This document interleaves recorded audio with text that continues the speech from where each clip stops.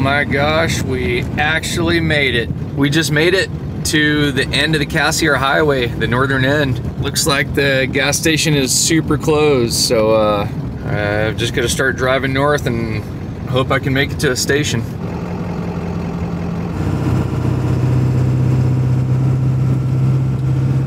Well, here's where we made it to. So we started way down south, came through Prince George. You can see at Prince George, the highway splits two different ways. So you can either go right or left. The right side's the Alaska Highway, and Highway 37 over here is the Cassiar Highway. So it goes all through the mountains and pops out. You can tell it's a little bit shorter than going the other way. So that's why we went that way.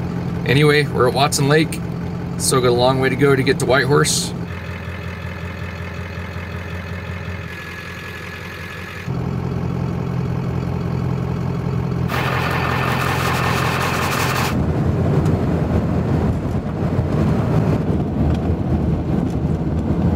Guys, I am starting to get just a little bit nervous.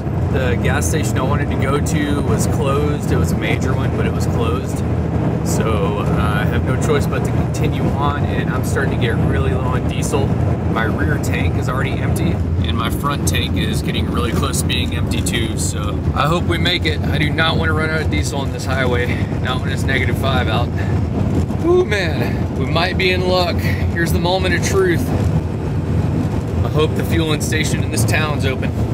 Right, moment of truth. That is not what I wanted to see.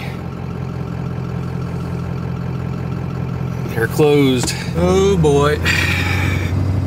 Well, we are just about out of fuel. Oh my God, Tesla's 143 kilometers. We're not gonna make it. If there's not some little station open, we're not gonna make it. There's only one more town called Swift River, and if that's not open, we're in really big trouble. We might not make it all the way to Teslin. That's 85 miles away. That is not what I wanted to see. Oh crap. Well, hopefully we make it. We still got like 80 miles to go almost. There's the place I was hoping was gonna be open. They're closed. Right now, I'm literally just about on empty. I've got about 80 miles to drive. Keep my fingers crossed, that's all I can do. The other kicker is I have no cell phone service, so I can't call for help. Oh boy, I'm starting to get pretty nervous here. I don't know what to do besides just keep going. It's kind of insane that there's over 200 miles in between gas stations, or that's what just happened to me. Like my old Toyota RV only went 180 miles in the tank, so it couldn't even have made that gap without carrying spare fuel, even with a full tank at the previous gas station. So, oy, oy, oy. Teslin, 81 kilometers. That's like 53 miles or so. And I'm currently below empty. Oh God, this is it. I'm starting to run on fumes in the front tank and sputtering, so I'm gonna flip it to my rear tank, which is already on empty, but I can run it below empty, I guess, for a little bit. That got me back up to the top of the red line. I've got 40 miles to go. All right, we got 36 kilometers to Teslin. That's about 22 miles or so. I was running on fumes on our front tank, switched to my rear tank. I'm below empty on it. I think we got it. I know we got it. We got this. We have to get this. We got to.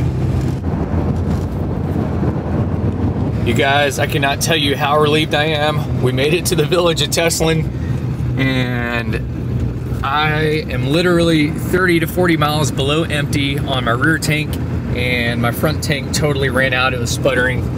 I can't even believe it. I wouldn't want to go 3 more miles down the road. I might run out of fuel completely. I'm so lucky, and that's not happening again. Lesson learned. Oh, thank you. Whew.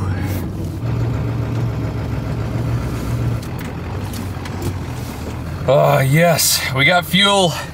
Let's go. I cannot begin to describe the relief that has come over me now that we have fuel in the truck and we're heading north. We're about 130 miles away from Whitehorse, Yukon territories. I've got just enough time to get to Whitehorse to get to the Napa Auto Parts before they close and return that alternator that I don't need because I fixed it. It's just the wiring, it turns out. So it's all good.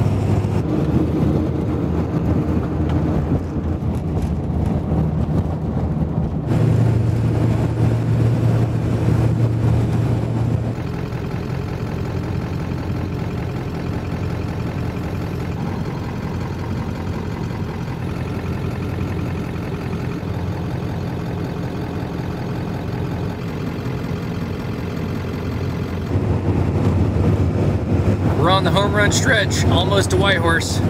Looks like there's some kind of crazy storm starting to move in.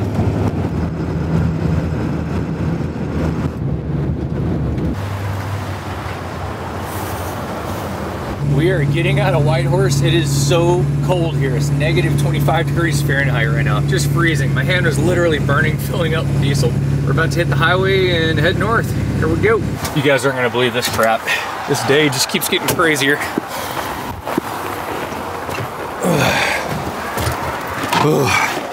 It's super cold. It's negative 25 outside, and my Webasto diesel heater is failed. There's a voltage fail. I have no heat in here. This is not cool. I'm gonna try to unplug the fuse really quick. I have to have heat in here. I don't have my wood stove. I have my air conditioner in here.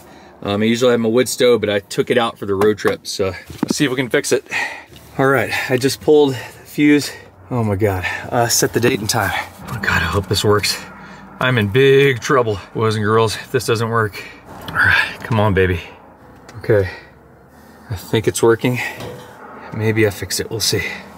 Well guys, we're in big trouble. I pulled my fuse down there for the Webasto multiple times to reset it, and it's not working. It's still giving me the error code, so we are screwed. My water is already frozen solid in here, so it's gonna blow my faucet up, the plumbing in it, and I don't know what else to do. All I can do is just drive all the way home non-stop. So that's what we're gonna do, I guess. Yipe, crazy. Oh my God, you guys, guess what?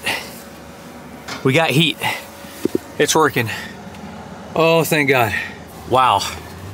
Ugh. So I think what was going on is I had diesel from the lower 48, and it's super cold, so that diesel gelled up and froze, essentially, just turned into gel, and the diesel heater wasn't able to suck it through the pump. But I just went to the Canadian gas station right now and put Canadian diesel in it, which has winterizer gel, anti-gel stuff in it already, and it just took it a few minutes, and that actually loosened up everything that was in the tank, and we got heat now. So whew, thank God. It would have been really cold. Anyway, that's all. Crisis averted. Let's continue.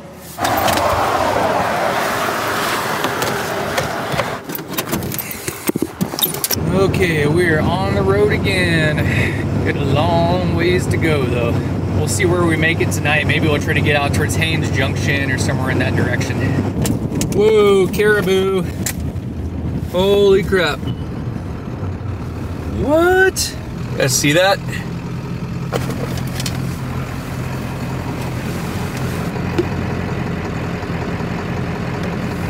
Whoa, look at all the caribou. What? Holy crap. There are caribou everywhere trying to cross the road.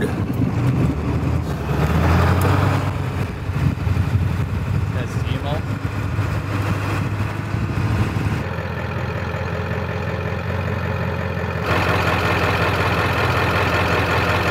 Absolutely beautiful evening out. Got a half moon up there. We're approaching Haines Junction right now, just a couple miles away. So this is our final fill up in Canada. Our final fill up with extremely expensive diesel. And we're about 300 miles from Tok, Alaska. Getting there. Here is the junction. So I'm gonna pull over here and diesel up, and we will be on our way.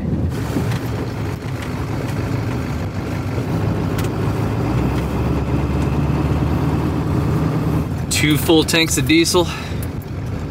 Let's do it.